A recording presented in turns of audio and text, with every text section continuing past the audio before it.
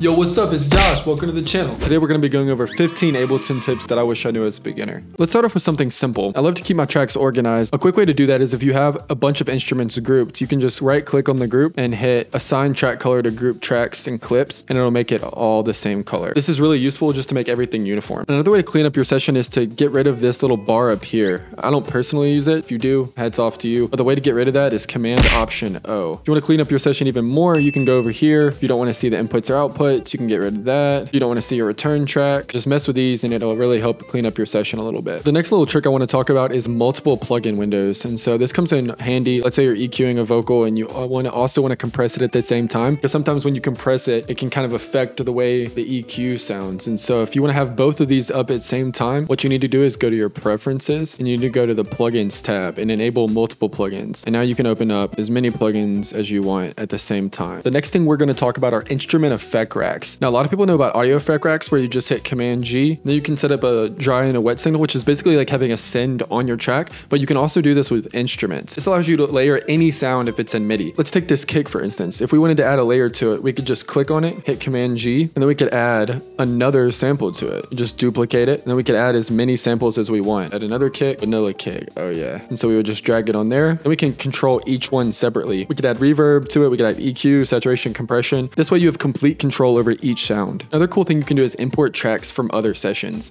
I know a lot of times as producers, we have sessions that we don't finish, but there are parts of them that we may want to go back to and use in a new project. So the way you would do this, I have an old version of this project that I was working on, and I liked a synth part or a vocal that I used in that, but it's currently not in this project file. All you would do is go find the part that you want. Let's say it's the original vocal that we had in the other session. And so all we could do is just drag that OG vocal in there, and then we have that exact same part from our old session in our new current session. And you can import as many as you like. This is really helpful because now we don't have to open up that old project, export the stem, and then import it into the new project. Next, I want to go over some preference settings, and specifically having to do with plugins. Now, when I first started out, when I was installing plugins, a lot of times I was having trouble because they wouldn't show up. My problem was that all the plugin sources weren't turned on, and so they wouldn't show up. If you're having that problem, you need to make sure to turn on the audio units, the VST2 plugin system folders, and the VST3 plugin system folders. Now, if that still doesn't work, it might be as simple as just hitting this rescan button and allowing Ableton to search the computer for any plugins that it might have missed. Another important preference is in this file folder tab. And the specific one we want to target is create analysis files. Normally in Ableton, this is turned on, and what this does is create a new ADG file for every single element of the song. This eats up a lot of your hard drive space and can really slow down Ableton. And you want to turn this off to save CPU,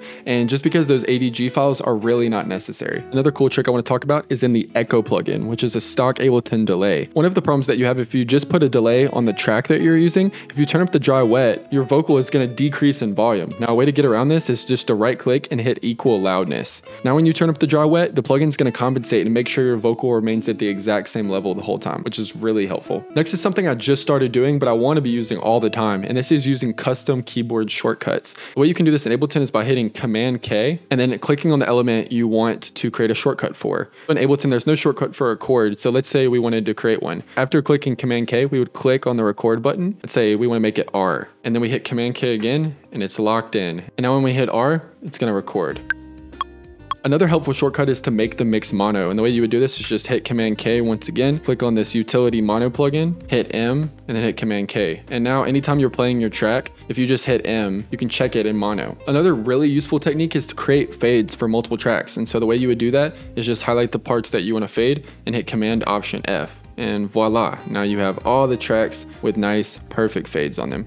Now, let's say you just opened an Ableton project and you just made all your shortcuts to help your workflow. What you can now do with this is create a template. And so the way you would do that, you could either save as a template or you could just save it as the default set. So anytime you open up Ableton, it's going to automatically have your shortcuts ready to go. Now, this one's kind of random, but I find myself using this a lot, and that is just to stretch audio. And so the way you would do that is make sure the warp mode is enabled on the piece of audio and then just hold down stretch. And now you can increase or decrease the timing of that clip. Now, the 15th and final technique that I wish I knew is this bass mono function.